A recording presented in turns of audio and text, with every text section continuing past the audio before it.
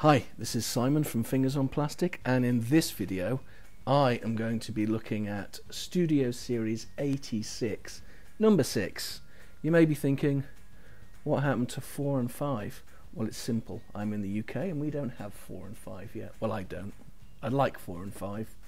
I'm not at all bitter that I don't have 4 and 5. But number 6 is bloody awesome. So here he is in his box. Again, we've got a nice window box with a nice bit of art on the side. He's a leader class, so he's a big lad, so he's not on the turntable because then I'd have to move things. Some product shots. Big chunky bugger. Now, make note of that and that. Still very cool stuff. Same artwork on the side. Again, I really like these boxes. I'm actually displaying these guys in their boxes at the moment next to my Quintesson pit, because I love that Quintesson pit. But that's it for his box. Let's crack him open and see what we see. Out of the box, our Lock of Grim. Looks like this. And he's pretty spectacular, let's be honest. This guy's got a presence. It's a nice update, and it doesn't need an upsized knockoff because you could just get the masterpiece. Where with the other figures, I've mentioned a couple of tweaks they could do for the the upscale knockoff. Just for him, just get the masterpiece if you want the upscaled. Hey, I like. He's got these pistons in there. That's cool. That is detail. It's the only thing that stops it from being a 10 out of 10 in my book. Can you guess what? That just a flap. Come on. You went as far as putting piston looking things in there. You didn't put a flap there. Other than that, this is possibly a pinch dark. I know a few people have said it's dark, but there may be two versions. I'm sure someone says someone's got a copy of it where their gold is a little bit more yellow and that's a little bit more see-through. So are there two versions of this figure? Who knows? You also get this, which is of course Wheelie, which, I mean, it's an accessory. That's all it is. It's not a figure. I know people have been moaning about the fact his legs don't move, and it would have been nice if his legs weren't set, but it's an accessory, like a gun. I mean, it sits great, and it does. I've seen it sit in robot mode, but I've forgotten where. So sorry about that.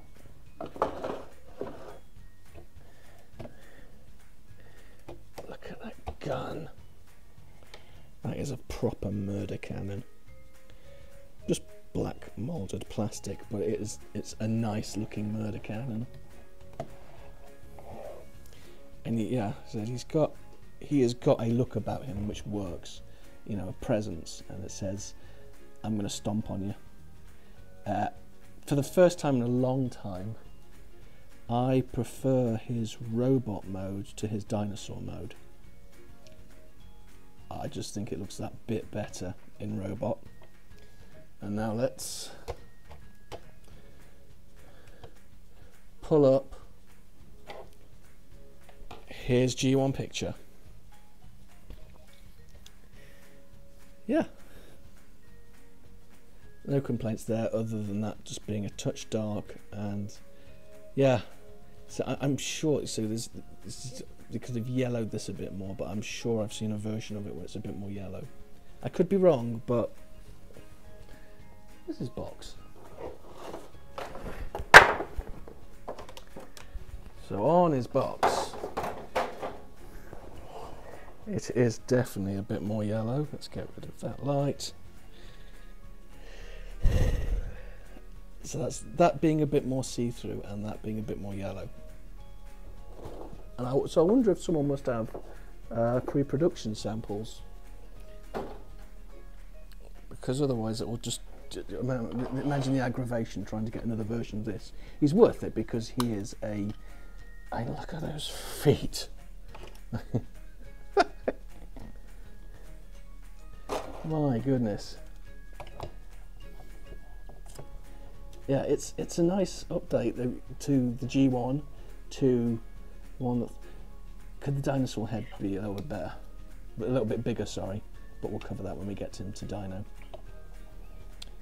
And they could have finished painting back there, but I'm quibbling. I don't know why that's red. Now I'm done quibbling. Why is that red? It's an awesome, awesome figure. It works, it looks great, it's hefty. That is just a beautiful sound in a toy. Let's not forget, this isn't masterpiece, this is toy level. So that sound in toy, which has just dawned on me you might not be able to hear because my mic's in a funny position now. Hold on, because it's worth it.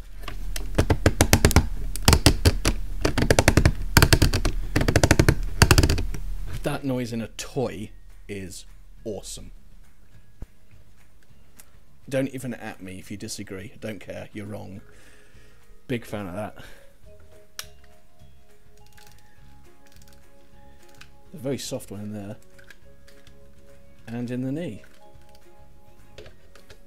He can look down, but because it compresses into his chest, he can sort of look up. A little bit wiggly, not much waggly. All the way around. His wings are poseable, like very poseable. That can go all the way around and out for the cuddle. Paddy will be pleased because I forgot to mention the cuddle in the previous 3 videos, so he'll be he'll be happy that the cuddle's back. Forward. Backwards, look at how much backwards there. Knee. Look at that. Oh, that becomes tilty foot. I mean, he just looks like he's gonna kick the absolute tar out of somebody. And I like it. There he's with the boys again. I think there's not much to do now than to get him transformed up. I'll be back.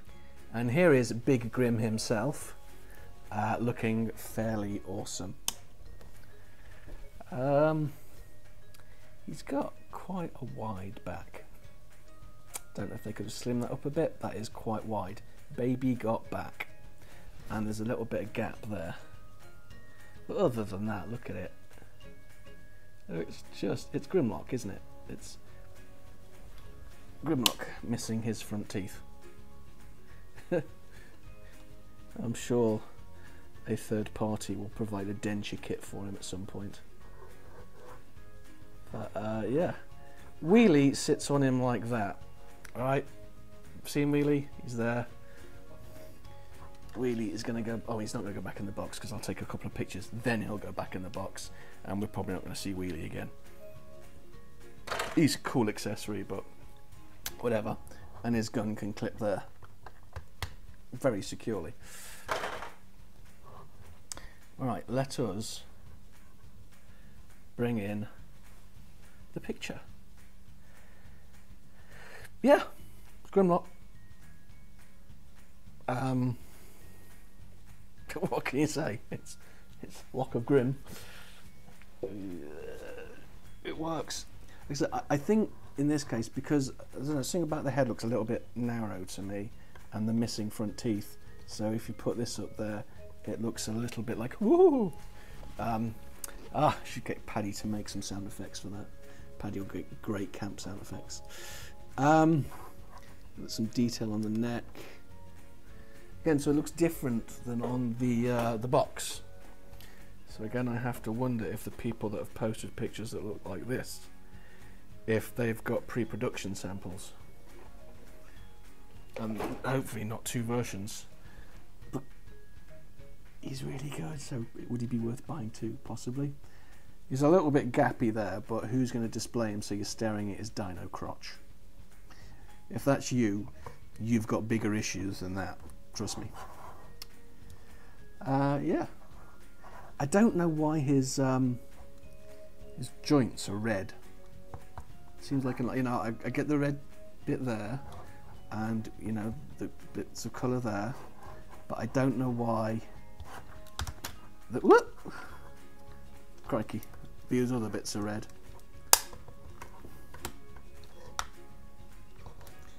But he's still very cool, and he says he will hold a pose. Right, so there you go. He can, I don't know, eat wheelie with a face down, ass up. Who knows? It works. It's great figure. I can't wait to get Hot Rod and Scourge to complete these guys. Let's bring in some others.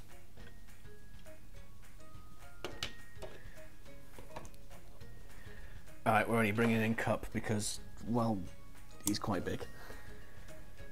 Yeah. I love this guy. They're all just... So far, the 4 I've got from the Studio series work, and they work really well. They are good figures. He does stand up when he's balanced properly. Yeah. I think he's fabulous, darling.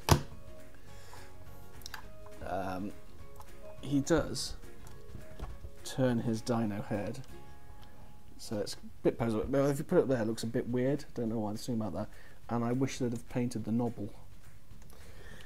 But again, minor nitpicks. You can wave his little arms. That can go around. You can bend his legs. I've seen a few people sort of pose him like that, but that looks a bit weird to me. So I say that looks a bit weird. That's the Grimlock pose. We know it's not a T-Rex pose, but it's the Grimlock pose. And I think that's about it for number 4. It's great. So that's 4 recommends in a row. Another 9 out of 10. Because remember, these things are toys. They're not masterpieces, they're toys. These are the things you will find in Smith's and the Entertainer, if they ever actually get them in. You know, you don't have to order them. That said, it's always good to buy from Kapow and in-demand toys and comics and cocktails, because there's need support for these things. More so than Zavvi. Now I'm just ranting, that's another story altogether, and I've just recorded 4 videos in blocks in a row, and apparently I'm running out of voice because I've not really spoken for a week because I've been sick as a dog. So that wraps up Grimlock. Thank you very much.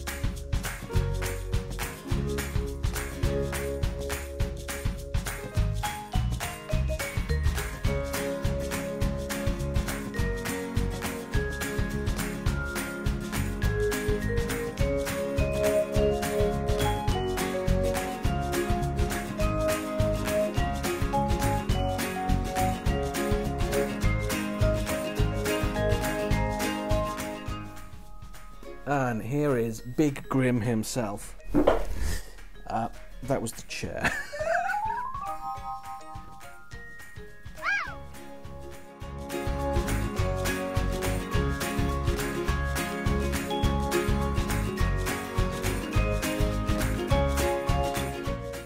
Fingers on plastic.